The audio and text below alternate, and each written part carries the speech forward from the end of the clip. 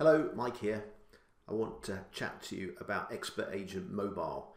So this is the version of Expert Agent that we've built for use on mobile phones, designed to get you out of trouble by giving you background information when a customer catches you in the supermarket or in the cinema or something similar.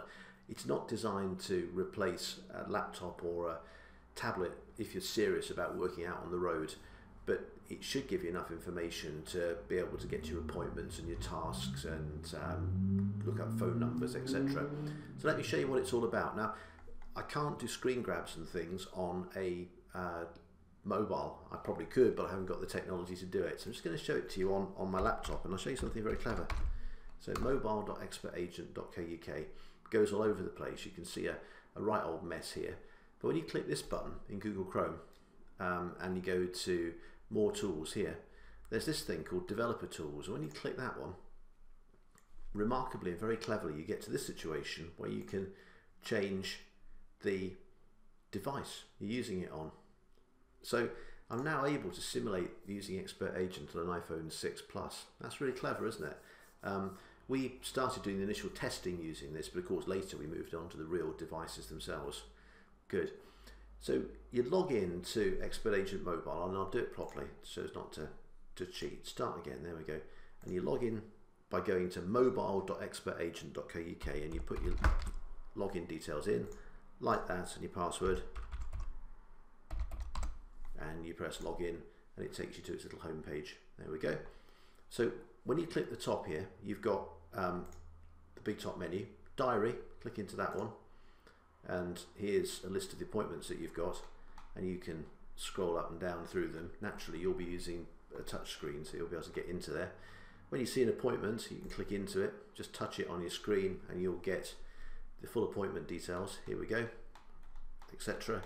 Right at the very bottom, you've got the ability here to open up the property record in question. So when you click that one, that opens up the property record. Here it is, and you can see the access and the keys and the vendor details.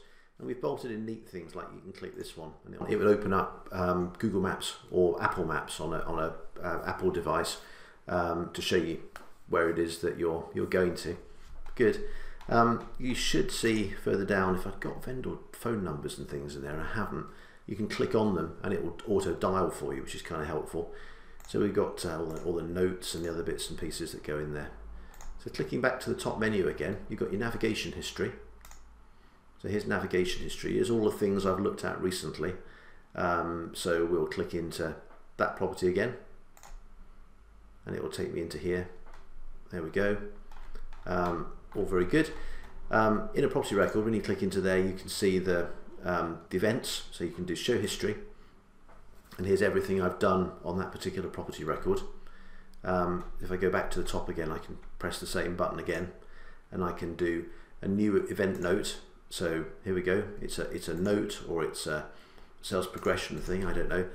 Spoke to vendor, survey results on his purchase are back, all okay, there we go. Set it's a task if I want to, not much else, no that's fine, and then just do a save at that point. Good, and it locks it away for me. Clever, isn't it? So again, in that scenario that we've talked about where you get caught out by a client, you can chat to him with authority by showing him information and then log the report, the stuff that you've discussed back into the system as an event. So back to the top menu, other stuff, navigation history. You've also got a full search. So if we go into here and we type in Griffiths, no system is complete without a Griffiths applicant. And here's loads of people who've got Griffiths in their email address. There's Mr. Griffiths, the applicant. Click into his record there, and then we've got some basic info.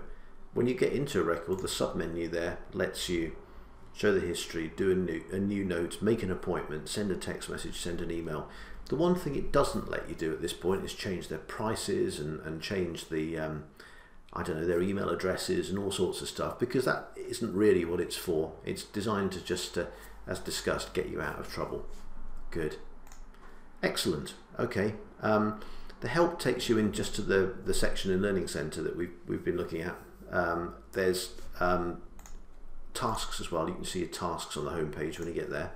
So all the jobs you've got to do, here they all are, down at the bottom. Good.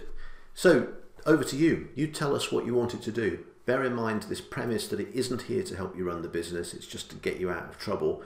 If you can think of things that you want it to do within that context that we haven't thought of, please let us know and we'll get them in the system for you.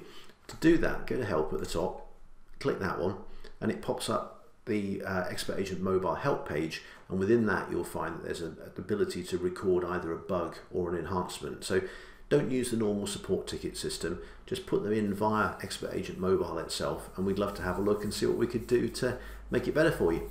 Excellent, thanks for watching.